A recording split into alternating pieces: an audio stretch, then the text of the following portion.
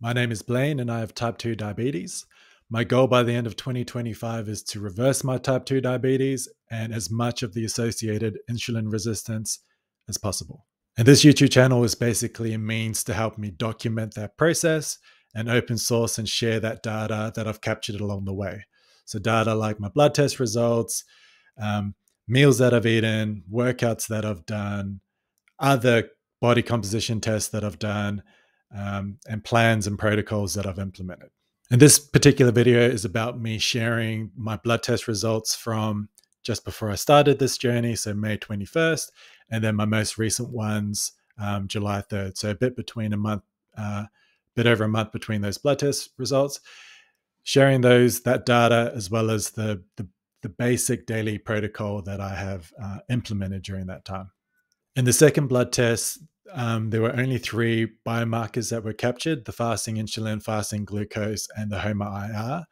So for this comparison, I'll just be comparing, I guess, between those 3 metrics. The first test included more metrics, but what I'll do in my next test, I'm planning on doing these blood tests every month. I'm going to do kind of more of a full panel so I can do compare and contrast more biomarkers. But for this particular one, it's comparing fasting glucose, fasting insulin, HOMA-IR. And the TLDR is basically in May 21st, they were all in the bad range. And in the second test, they were all in the good range, with the fasting insulin being the biggest surprise for me personally, going from 17 to 7. So being anything under 10 is considered in the healthier range. So to get that within 1 month was kind of blew my mind, to be honest. But before I kind of go through those numbers one by one, I want to quickly share 2 things. Basically, how I'm defining this journey of reversing type 2 diabetes, and then also a little bit about my context. So in terms of the definition, I believe the formal definition of reversing type 2 diabetes is if you have an HbA1c under 6 for 3 consecutive months or more without any medication. So that is, I guess, the formal target that I'm aiming for. I'm also tracking my fasting insulin and also my fasting glucose. So for me, that means with the 3 consecutive months as part of that definition, that means that I'll need to stop taking my metformin, which is the medication I'm currently taking. I'm taking 500 milligrams per day. Stopping that by the latest of October, which gives me October, November, December, giving me the 3 months. And then the goal is to maintain those good levels throughout that period of time.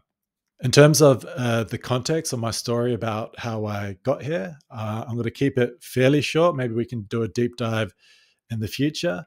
But basically, I was diagnosed about 2 years ago. It was a pretty big surprise to me. I've always played sport, always been relatively athletic. So getting these symptoms, the primary symptoms for me were related to my head and how, like, my mental state. I was getting very dizzy. I felt like fainting all the time. Even if I was just doing 500 steps, I'd be walking to the shop across the road, and a couple of times I did that and I literally had to stop and go on the floor because I thought I was going to faint. I'd be doing steps inside my apartment, and after a couple of 100 steps, I literally had to sit down, which was just so foreign to me, that idea, because I had played sport all my life, running around all the time.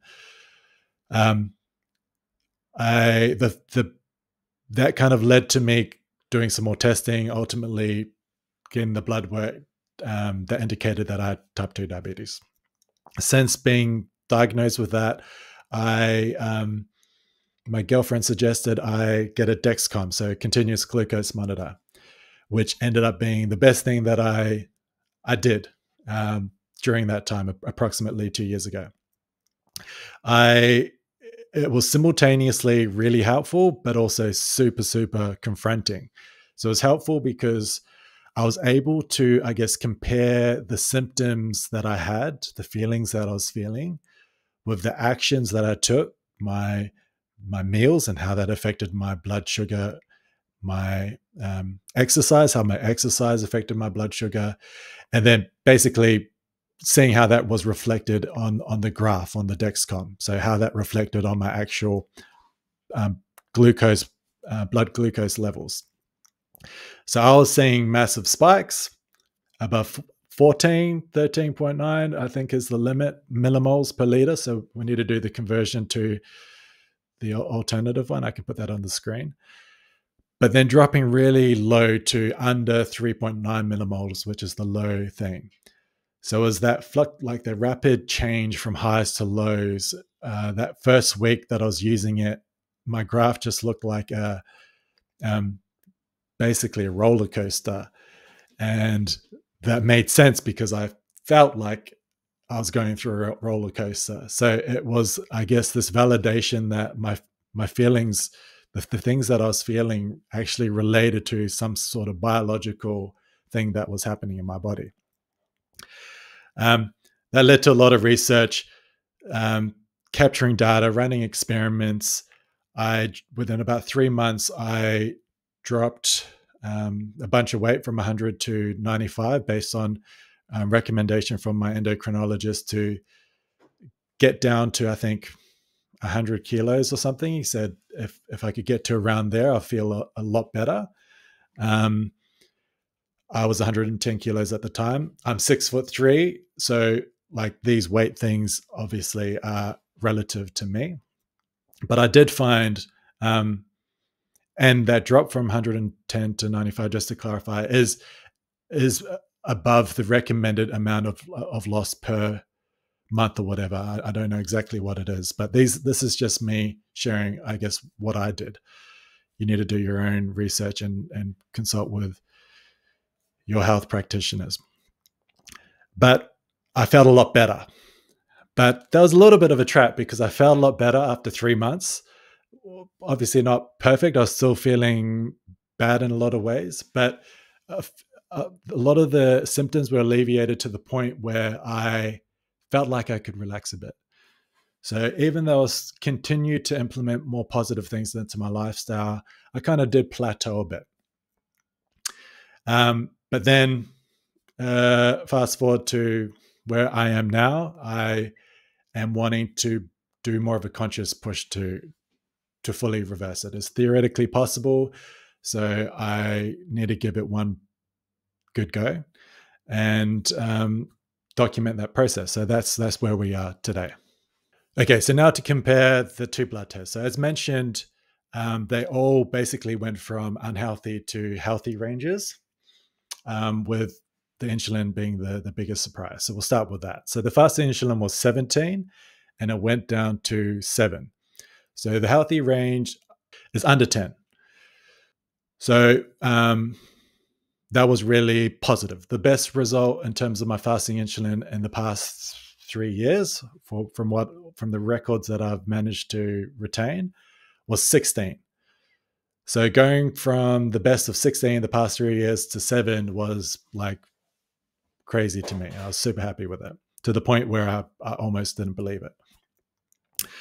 Fasting glucose was 7.1 on May the 21st, and then went down to 5.2. So again, from the unhealthy range to a good range. And then the HOMA-IR went from 5 point something to, let me just quickly look, so it went from 5.36 to 1.62. So anything under 2.5 is considered within the good range. So from memory, the HOMA-IR is your fasting glucose times your fasting insulin divided by 22.5. So as mentioned, there are more metrics I need to track, but this particular test that I did, they only did these three metrics. So, but based on those three alone, I think that's given me a lot of motivation that we're moving in the right direction. To clarify the daily protocol. So the daily protocol was 3 simple things, and to me felt realistic and manageable. The first is 10,000 steps. That's to get the body moving. The second is less than 100 grams of carbs per day. The basic idea around that is if you're type 2 diabetic, you're insulin resistance. If you're insulin resistant, there's a surplus of insulin in the system. Carbohydrates break down into glucose. That triggers the pancreas to release insulin into the system. So if I have too much insulin in the system, I want to introduce less of it into the system. And if glucose is a trigger in order to kind of trigger that release of insulin, then I want to, I guess, input less of it into my body. That's the rationale. So, but at the same time, this is my baseline protocol. So I'm wanting it to be realistic to the point where I can implement this on a day-to-day basis without it being too restrictive and allowing it to be a sustainable approach. So 100 grams was what I started with. The third point is basically 10 minutes of a muscle workout. So I've got like a little home gym here. So doing some deadlifts, doing some kettlebell work, basically using the muscles. Your muscles are, a big sink for glucose. It's by working out the muscles, you can get blood glucose from the bloodstream into the muscle cells without any insulin being involved. It's an insulin independent pathway for glucose uptake into the cells, I believe. I'm not a biologist, human biologist, so I'm probably getting this terminology wrong, but something along those lines. You could do your own research. So the premise is basically trying to have more muscle mass in your body, because that helps with the glucose regulation in the system. Other than that basic protocol, I didn't really do anything else in addition to that. I did some social netball Tuesdays and Thursdays, but other than that, I kind of didn't really introduce any other anything else or into that. It was basically trying to maintain that. And the basic idea was basically I wanted a baseline protocol that I could implement in the first month that I could complete that month without quitting. Basically, I don't want to quit. So I don't want to make it too hard for myself, because this is a marathon, not a sprint. And I wanted this plan to be realistic and attainable. So yeah, but with that being said, even though the daily carb limit was 100 grams, I probably on average ate less than that. I need to actually crunch those numbers. Like some days I had 20 grams, many days I kind of was more in the 90 grams. Some of it was less. So I don't actually know what the average was, but I just know that for that entirety of that month, I consumed less than 100 grams per day. The plan for the remainder of this month is kind of two little things. I haven't kind of hashed it out in crazy detail, but generally what I'm wanting to do for this month is to eat the rainbow a day, which basically just means eating a variety of fruit and vegetables and getting a diverse range of vitamins and nutrients and minerals into my body from whole foods. The main idea is just to challenge myself to try and get a balance between low carb while also eating these whole foods, because one way to go low carb is to be carnivore, and that works for a lot of people. But I want to, I guess, experiment with the possibility of being low carb while also eating these range of whole foods, and kind of getting that feel and how that works for my body. The other thing I'm trying to introduce more of this month is resistance training. So I'm trying to do 4 sessions per week of basically lifting heavy at the gym. And that is an extension of, I guess, the 10-minute muscle workout. That's part of my daily protocol. So it's the same premise to that, building more muscle in my system, which helps to regulate that glucose in my system. So that's the plan for this month. I'm going to do a blood test again at the end of the month, and we'll do another video comparing those results and seeing what happened. The next one, I'll include more biomarkers, hopefully. And yeah, we'll see how that goes. But in summary, I think very happy with the progress from month one.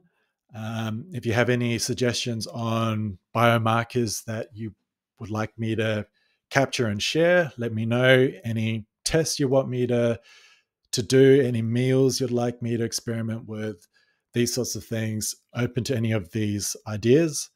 Let me know in the comments. I will go through and implement some of them. And yeah, thanks for watching, and see you guys later.